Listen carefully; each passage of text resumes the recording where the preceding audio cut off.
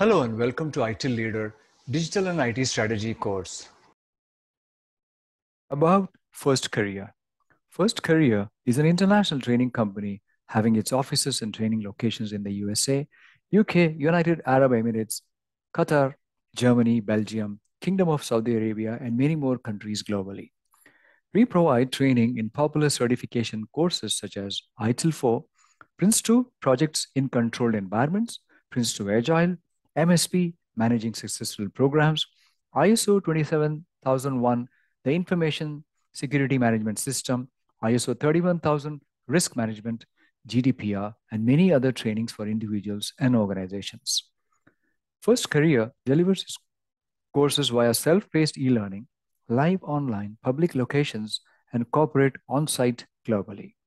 We are an authorized training center and endorsed by leading global professional bodies such as PeopleCert UK, Axelos UK, and Professional Evaluation and the Certification Board of Canada, PECB, that is. You can see the logo at the bottom right. We are a PECB authorized silver partner. The agenda or the list of topics for this course. It is split into 3 sections, Part 1, Part 2, and Part 3. Part 1 includes one section, section number 2, which is about the digital and IT strategy. Part 2 includes sections 3 to 8, which are the strategy journey. The strategy journey uses the continual improvement model with the 7 steps. Part 3 is about the strategic capabilities, sections 9 to 12. The current recording is about the Dits training program and the course.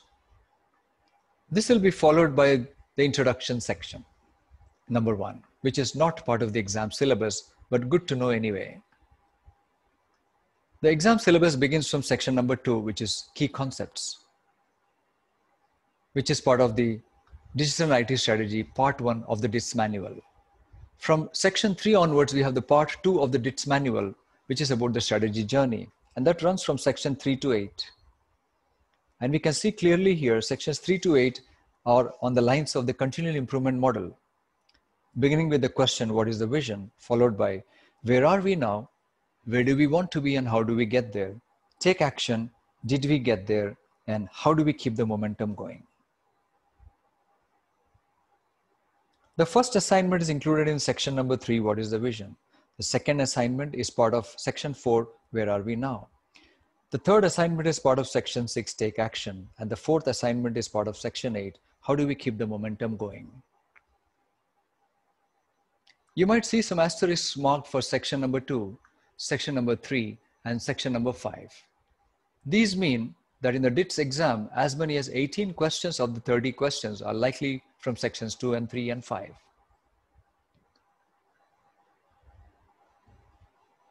Finally, we have part 3, which is strategic capabilities, sections 9 to 12. Digital leadership, managing innovation and emerging technologies, managing strategic risk and structuring for digital business. Outside of the Dits manual, we also have the practice guidances, and we will cover the 7 practices in section 13. The assessment approach to obtain the Dits qualification. It consists of practical assignments, 4 in number, based on a single case study, followed by an examination. It is mandatory to pass the 4 assignments before being allowed to write the written examination. And completion of both will lead to obtaining the Digital and IT Strategy certification. A bit more detail about the 2-part assessment leading to the Dits certification. Part 1 is the practical assignments. These are in-class, in-group 4 assignments based on a case study. However, for individual e-learners such as you, it will be not in-class, in-group, but you can do it independently on your own and submit the responses for the assignments. 1 hour generally per assignment. In case of group, then the last assignment, the 4th assignment is for 1.5 hours. There are 5 assessment criteria. 8 marks per criterion, thus a total of 40 marks. The pass mark is 30 or above out of 40. Bloom's level 4 is used, which is analyzing and judging whether a course of action is effective and appropriate based on a case study. It's an open book exam, meaning the Dits publication, the practice publications, and any other material may be used. Part 2, following the successful passing of the practical assignments, you will be eligible to write the multiple choice written exam. It is for 1 hour, and if the exam is not taken in the native language, then 25% extra time is allowed. For example, if a person is non-English and if they're taking the English exam, then they get 15 minutes extra. And your native language will be mentioned when you register for the exam with PeopleCert. 30 questions, multiple choice, 1 mark each, no negative marking, 21 out of 30 or 70% to pass. Bloom's level 2, comprehension, and Bloom's level 3, application, are used for testing the candidate.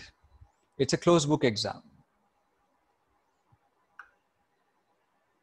More about the assessments. The trainer evaluates the outputs of the assignments, all the 4 that is. In particular, the completeness of the results or the scope, and also the quality, meaning relevance to the case study and correct application of the ITIL recommendation. It is important to note these 2 parameters for the successful completion of the assignments. Meaning, it is important that the responses are relevant to the case study and the responses are also relevant to the ITIL Dits publication and the practice publications. And also, the responses should be complete and correct. Individual or group skills and behavior are not evaluated. Of course, for e-learners, it is a single person submission and not a group. The marks are shared by all members of the team who participated in case it's a group assignment in a live class.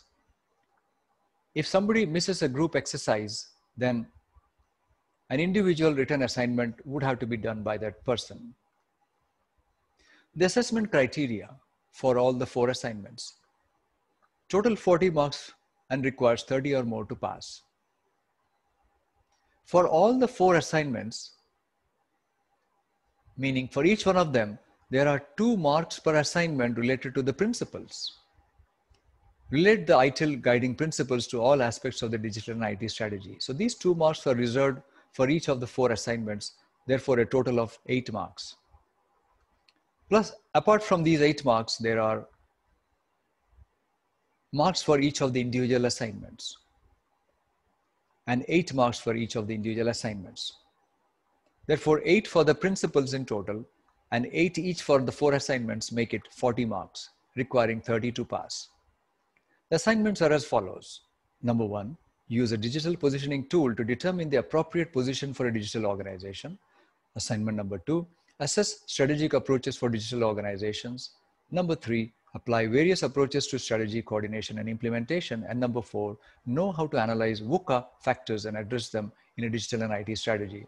VUCA stands for volatility, uncertainty, complexity, and ambiguity. We are going to learn about VUCA in this course.